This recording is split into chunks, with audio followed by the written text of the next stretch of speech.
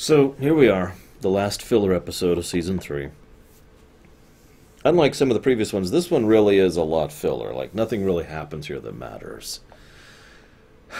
I am happy about this episode, don't mistake me, I enjoy it well enough, mostly because it's an AP5 episode and Chopper episode, and I tend to like those two working together.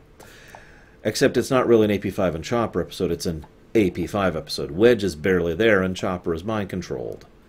And I feel like that's one of the weaker points of the episode, that AP5 has to singularly carry the episode. Now, I do like AP5's statements, they always ignore droids.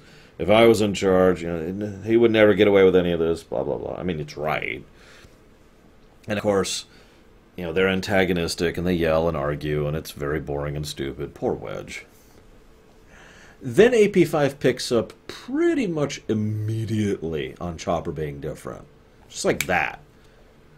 And then nobody listens to AP5 about Chopper being different.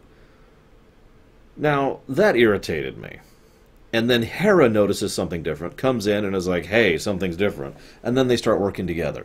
At least Hera personally apologizes to AP5 for all of this and been like, look, I apologize.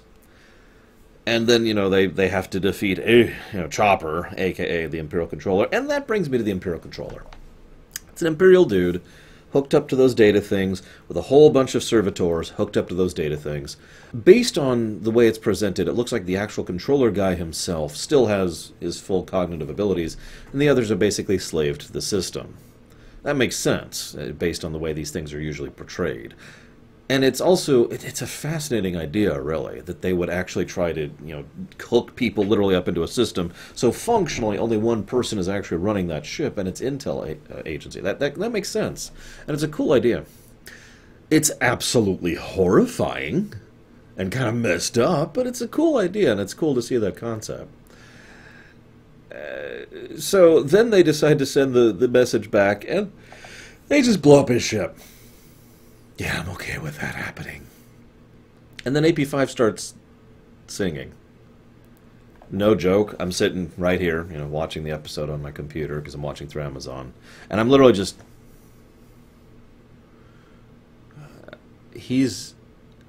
what are the bird things? Where do they come from? He's actually... What? Okay, whatever. It's a filler episode. Next time we've got something substantially more significant happening, and I'm very curious where we're going to go with that one. I'll see you next time, guys.